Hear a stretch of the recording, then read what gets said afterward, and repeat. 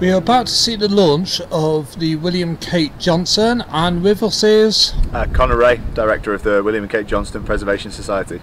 Now this is a long-term project, isn't it? And this is the first time it's been in water for how long? So it'll be the first time that she's been on the River Mersey in almost 20 years. The last time she was here was for a parade for the RNLI's, I believe, the 175th anniversary, which would have been 1999 in fact, so that was 25 years ago. Of course, it's the 200th year of the RNLI this year, and it also marks 100 years since the William and Kate Johnston was put into service at New Brighton RNLI as well, so quite a poignant moment all round. Now it's a very special boat as well. It's saved how many lives? So she launched 96 times over the course of her service and saved 248 lives in total, which is remarkable really. It's quite a lot of lives saved. How big is it? It's a 60-foot Barnett Class Lifeboat. And how heavy? Because I noticed there's a massive crane on it. Yes, it's a good question. I'm pretty sure she's around 44 gross tonnage at the moment, yeah, hence the need to get some specialist equipment to lift her in.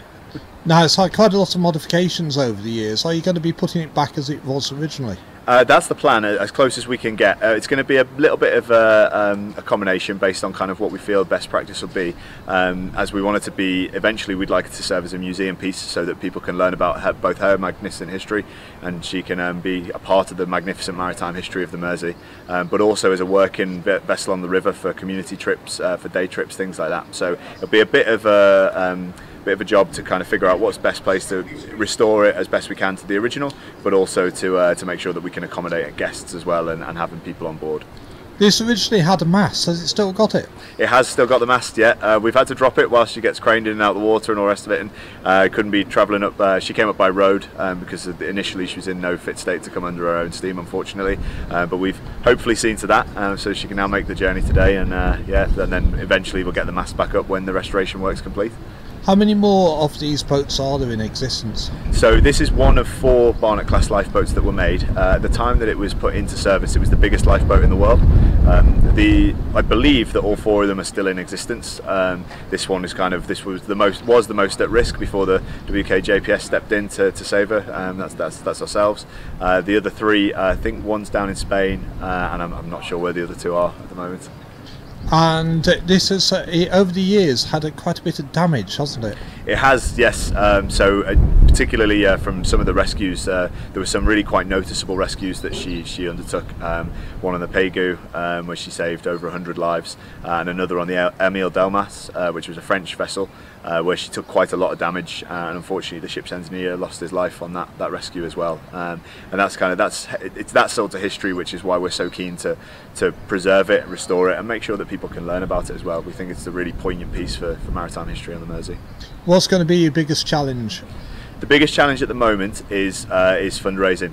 We've had an incredible swell of support initially from our backers. So we had a crowdfunding effort for phase 1, raised just over £10,000 to see her craned out of the water down on the south coast and brought back by road up to Merseyside, where she belongs.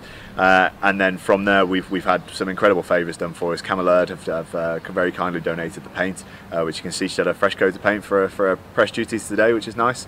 MST have been incredible. That's where she is right now, for allowing her to be here whilst we carried out the initial works, and the same over at Sand and Half Tide as well. That they're being incredibly accommodating. So the biggest challenge after this will be finding new larger pots of funding so that we can undertake the kind of main restoration work all in one go. How easy would it be to get parts for it? It depends which parts. There's a lot of the original woodwork. When we stripped it back, incredible craftsmanship, a real testament to the shipbuilders down in Cowes that built her.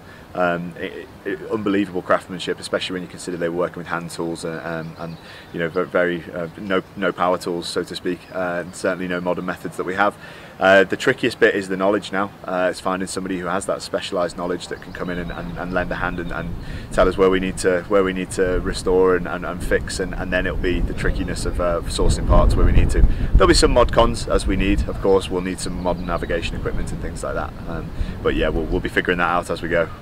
Have you actually taken it on the water before? Yeah, she's made one journey so far in the water whilst we've been whilst she's been under our ownership, and that was across the waters down at Portsmouth, so that she could be craned out of the water there. It was a very short journey, but she did manage to do it under her own steam. But today's the next challenge. We think she's ready. We're pretty sure she will be, and it's a much longer journey today. And you'll be joined by? Today we'll be escorted up the river by New Brighton RNLI's B-Class Atlantic 85 lifeboat, crewed by their volunteer crew. We're incredibly grateful. Obviously the links with New Brighton RNLI are incredibly strong. That's where she served between 1924 and 1950. I think they are, two of us are current crew on the lifeboat at New Brighton, and one of us is ex-crew as well.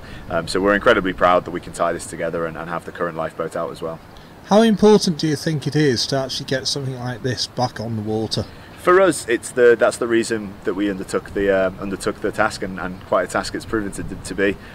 She was in danger of being destroyed down on the south coast, and when we found that out, we couldn't let that happen. We think she's too important to the maritime history of Merseyside, and we're really keen that, as a poignant vessel that saved lives, we still get messages from people whose family served on the ship, or know people that did, or friends of family that were rescued by her and such like. So it's an incredibly important piece of history to preserve, or we feel so anyway. People don't realise how important as well the area is for lifeboats, being the first place to ever have a proper lifeboat service. Yes, yeah, that's right. Yeah, quite right. Are you going to do anything with this to actually promote it? Yeah, I mean, there'll be plenty of opportunities in the future, and we're hoping that we can tie in with New Brighton RNLI and Hoylake and West Kirby as well as kind of the other stations in the northwest. The future is bright, but it's also completely open at this point in time. We know that the RNLI are intrigued by our progress, and they've given us their support, which is lovely. And I think as we move through the restoration process properly, we'll figure out exactly where she'll sit and exactly how we can use her to complement both the history, the present, and the future of the RNLI, and also of her magnificent place in the river. Do you think there's going to be any films set on it? That'd be nice. Yeah, it'd be lovely. Only if I get to play the lead, though. That's yes. Thanks. And if anybody wants to find out more, where can they go? So best place to find out more and to follow our progress will be our social media pages. We can be found at WKJPS or at the William and Kate Johnston Preservation Society. Thanks, and good luck, with the launch. Thanks very much. Cheers. Thanks for coming down.